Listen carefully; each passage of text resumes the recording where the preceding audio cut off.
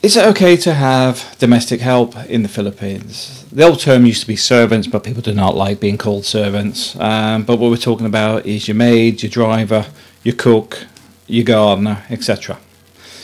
Some people get very critical on it because they do not understand the country, understand the standards and quality of life. Because what they see is a low salary. For example, say somebody gets paid 3,000 pesos a month. Some people get paid less than that. They think, oh, that's not a lot. But they're living, they've got free food, free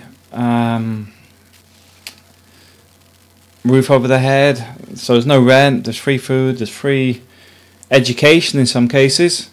And there's a lot of stuff that goes on in the background, but that's not figured in the 3,000. This is the focus people focus on.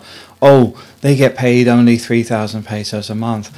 They do not connect all the other bits and pieces, because a skilled employee working in a factory is often only paid about 6,000, which sounds is double, fair enough, but it doesn't go as far, because the cost of living in the Philippines is actually on the rise. So things like the electrical bills are going up, the cost of general goods is going up.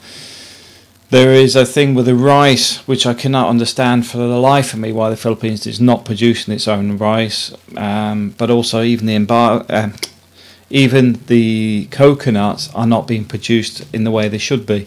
There's a lot of resources that the Philippines is simply just not producing correctly. But long story short, the Philippines is capable of feeding itself if it focused on it. But the reality is it's not. It's obsessed with imports. It gets the rice from Thailand and other countries rather than growing it when it's capable of doing it. It used to do it. And some people will say labour costs, but I think it's more to do with corruption than anything else.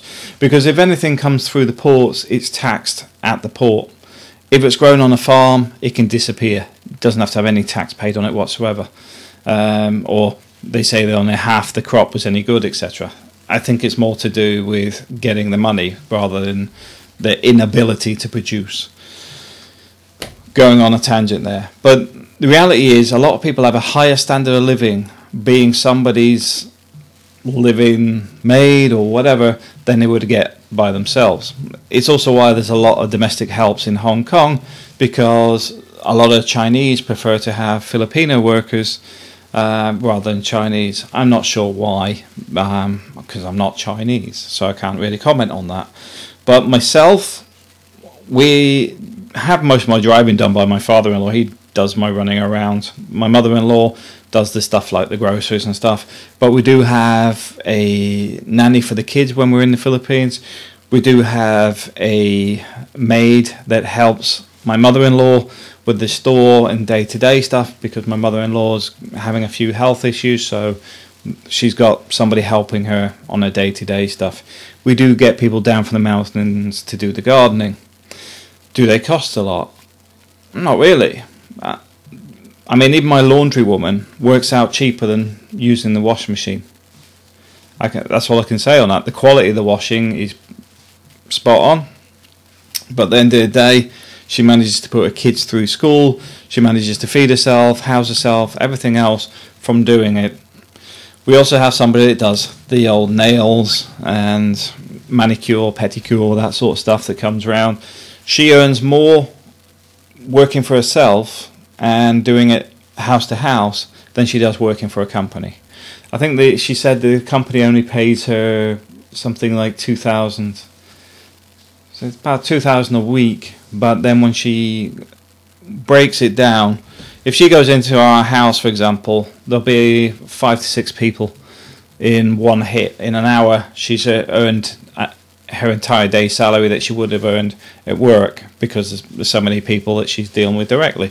But what you'll find is our compound would get it done, the neighbour would get it done, the ones behind us would get it done. So she ends up there for the entire day. She earns a lot more money doing it that way. So from my personal view, I think that it actually helps the economy, because you have a lot of houses where they have too many kids.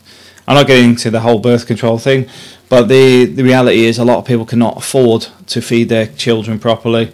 As such, they will often try and push them onto a neighbour or somebody as domestic help, because as a domestic help, instead of them actually costing money, they're bringing money back, because they normally send money back to the families, and as such, it keeps money flowing within a family. It also cuts down on the poverty. A while back, the Philippines tried to introduce a minimum wage for the domestic helpers. It didn't work out too well, because the reality is most people would ditch their domestic helpers if they were on a minimum salary. It's not because they would like to underpay people, but simply generally most people are underpaid anyway. So the reality is they couldn't afford to keep people on a minimum wage.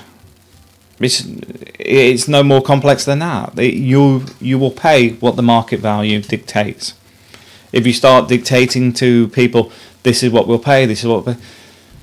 This is why I have a issue with a lot of the minimum wages in Europe now, because there's a lot of jobs that would be there if there was no minimum wage. And what you normally find is with lower paid jobs, you normally get overtime.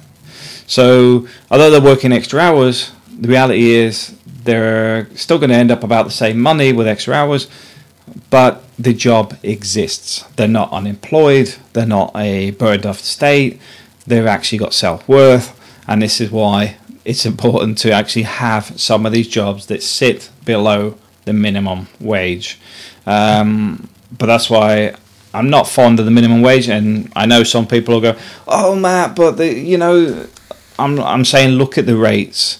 This is why when you go for a Big Mac or something, it seems rather expensive. To me, it's getting to the point it's near enough the same as a sit-down meal, which sort of, to me, just seems a rip-off. Burger and chips, the same price as a plated meal. Maybe I'm missing something somewhere. But the reality is, this is dictated by, I would say, predominantly the minimum wages. Anyway, let me know what you think, but I'm for domestic helps. It's as simple as that. They make my life less complicated. They make my wife's life less complicated. We have people that can run errands for us. We have people that can maintain the house, so we're not bogged down on the day-to-day stuff, because in the Philippines, a lot of the stuff takes a lot longer than it would in the West. Alright, thanks for listening.